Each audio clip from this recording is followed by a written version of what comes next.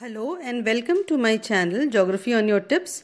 I am going to sum up some of the map works which are going to come in class 9 in your second midterm examination.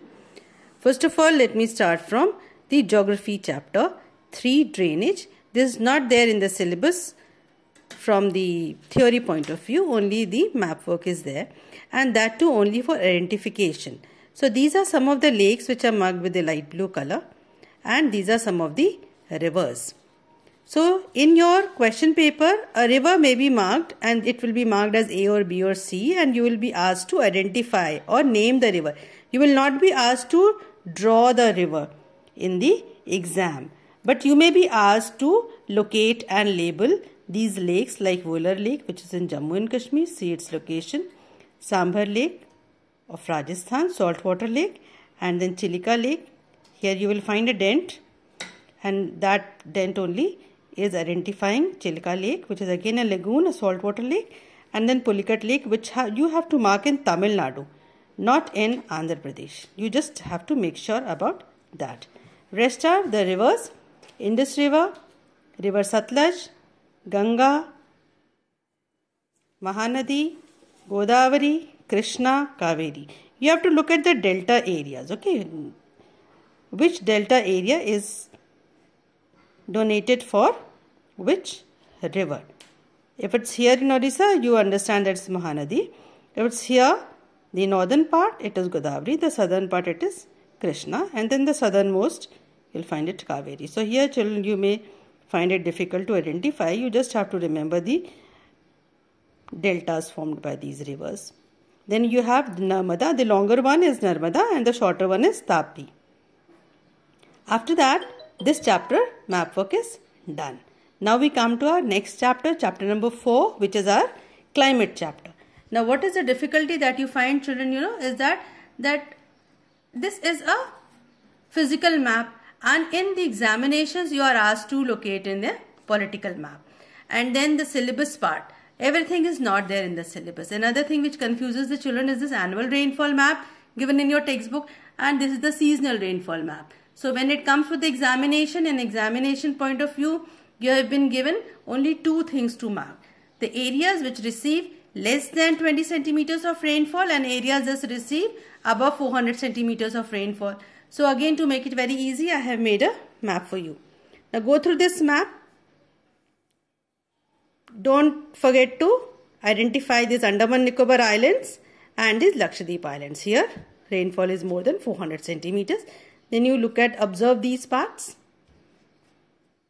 receiving more than 400 centimeters of rainfall, and only these two parts receiving less than 20 centimeters of rainfall. This will come for identification. They will mark these areas, and you will be asked to identify that what amount of rainfall these areas are receiving. That's it. So it again becomes very simple. Now after chapter number 4, your syllabus is coming with natural vegetation and wildlife chapter. In this chapter you have two maps. One is regarding the wildlife sanctuaries, bird sanctuary and national parks. Now here again it will come for identification. Now it is important here for you to understand that if we come to Rajasthan, we have national park also, we have wildlife sanctuary also, and we have a bird sanctuary also, and all of them are approximately at the same place. So what will happen, if they write that mark the bird sanctuary, identify the bird sanctuary, so naturally you should remember that it is Bharatpur. If they'll say that identify the wildlife sanctuary, then you have to remember that wildlife sanctuary in Rajasthan, it is Siriska. And if they ask National Park of Rajasthan, then you will identify it as Ranthambore. So this is confusing.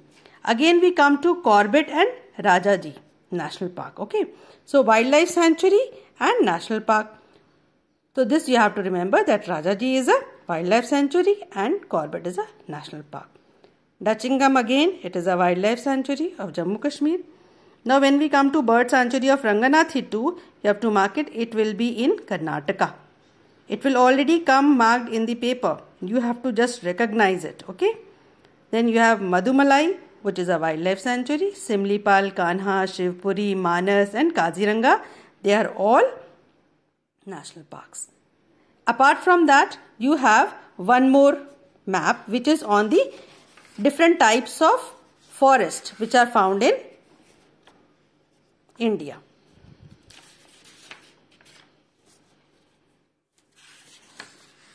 And the map is all given in your textbook, this map. At page number 45, if you'll open your textbook, you'll find this map, children. And here again, they will mark any place. Suppose they mark a place here and they will ask you to identify the type of forest which is found here.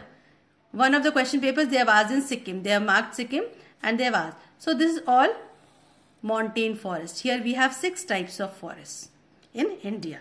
Tropical evergreen forest, which is the darkest shade. The areas where rainfall is very high, you will find tropical evergreen forest. Mangrove forest, where there are the delta areas of the rivers, you will find mangrove forest. So these are something very simple to identify.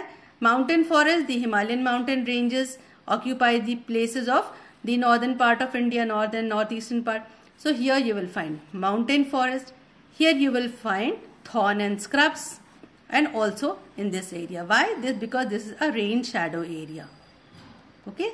So therefore this area and here you will find. And then rest of India, most of the part of the India, you will find tropical deciduous forest. So again this will come for identification. They will not ask you to mark it in a separate map. You need to identify that. So this is all about the geographical map pointing. Then you have from history also map pointing. History chapter number 2. See children. Socialism in Europe and the Russian Revolution, major countries of the First World War. That is the question for map pointing. So you have 2 powers, Central Powers and Allied Powers. In Central Powers, you need to mark Germany, Turkey, Austria and Hungary. Allied Powers, you need to mark England, France, Russia and USA. So see, Central Powers are marked with the blue pen. So you see here, Turkey, just above the Mediterranean Sea towards the eastern side. Germany, this just below Germany, southeastern part, you will find Austria, and together with Austria, you have Hungary. So Austria, Hungary, Germany, Turkey, these are the Central Powers marked with blue, and with red color I have marked, see, this is England, France, Russia and USA. So these are your Allied Powers. So this map is from your chapter number 2 of history. Now we come to another map of history which is showing the major countries of the Second World War. Nazism and rise of Hitler, this chapter. Axis powers are marked with a red color and Allied powers are marked with a blue color. So you see blue color, USSR, this is your Allied power, USSR, UK and France. Okay. And then you have Axis powers, among them will be Japan, Germany, Italy, okay, and USA was again a Allied power. So these are the complete map pointings. Just go through them once before entering your exam hall or just towards the end of your preparation, so that it gets registered in your mind.